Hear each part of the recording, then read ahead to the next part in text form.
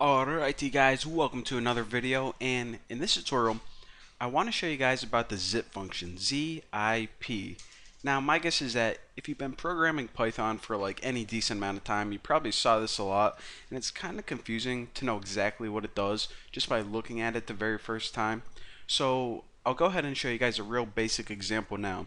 Basically what we're going to do is we're going to have two lists of equal length, and we're going to zip them together or tie them together. So we're going to return a final list of tuples. So I'll make a really simple demonstration. This won't be anything useful, but it'll be really easy to see what's going on. So say that we have two lists of names, Bucky, and these are all first names, Tom and Taylor. Now we have another list of equal length, and this can be the last names. So Bucky, my last name is Roberts. We'll say it's Tom Hanks, and Taylor. Ugh, oh my pumpkin pie.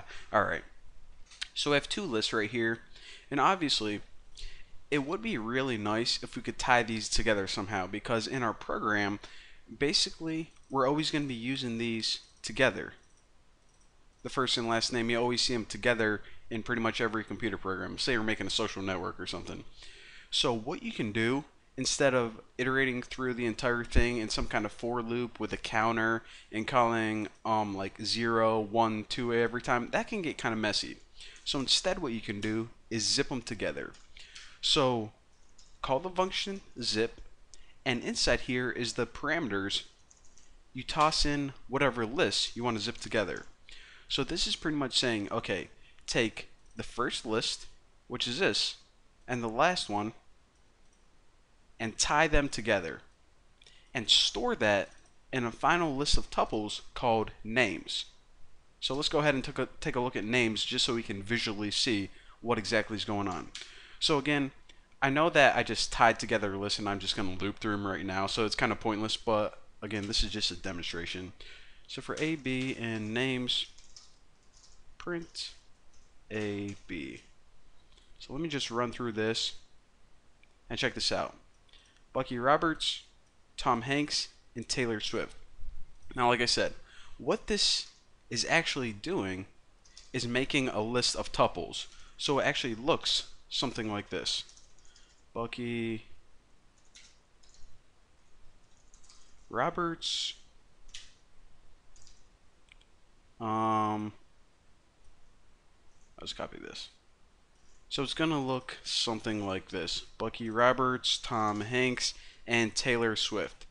So again, whenever we loop through them, it's going to break them apart, and you can access each individual element if you need to, or keep them together in a nice zipped list. So again, this example, not very good, but now that we understand the basics of what a zip is, what a zip function is, and basically how it's constructed, we're going to be seeing this a lot whenever you want to actually do something with these items, like comparing numbers. Say that these were two numbers, you can say, okay, if A is greater than B, then save A, or maybe, I don't know, multiply the two numbers together and you're looking for the result. Something, you know, a little more practical like that in a real world application. So, yeah, there we go, and this video is only like 4 minutes long. So I went a little faster than, actually, that's it. That's all the Python for this video, but I do have a story to tell since this video is so short. And again, totally unrelated to Python, so you can move on to the next tutorial. But for those who want a little entertainment, this is something kind of funny that happened to me. I went to my mom's house last night because there was a hockey game, and my little cousin was over there, and his mom is super strict. Like, she only lets him eat organic food, and he's not allowed to drink soda or anything like that.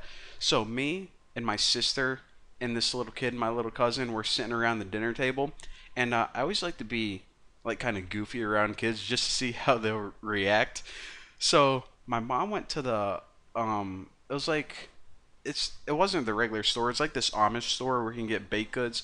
And she bought this little loaf of bread. It's like a little bit bigger than the size of a cell phone. So I picked it up and I started talking to it like I was talking to someone, and I'm like, hello, completely serious. And my sister she just was like playing along with it exactly. She didn't even smile or anything. So now my little cousin's like looking at me like he's thinking about laughing, but then he's like looking around. He's like, how come no one else is smiling? Is this guy like really talking to someone on this bread phone? So so I'm like, hello, and I asked him to be quiet because I can't hear him very good on my bread phone. So I'm like, oh, it's my doctor, and I go, oh, the test results are in. Oh, what is it? Oh, it's a yeast infection, and then and then my sister just busts out laughing because she couldn't keep her I don't know, she couldn't keep a straight face anymore. And then his mom, she comes over and she starts flipping out because, like I said, she's like so straight edge, and I just. She's like, you can't talk to him about yeast infections, and yeah, yeah, yeah. But I don't know. Like the story doesn't have a punchline or anything, so that's as good as it gets. But I thought it was pretty funny, and she was even more mad that me and my sister were laughing when she was like trying to scold us or whatever. But that is my yeast infection story. So, well, thank you guys for watching. Now you know about Zip List, and I'll see you next time.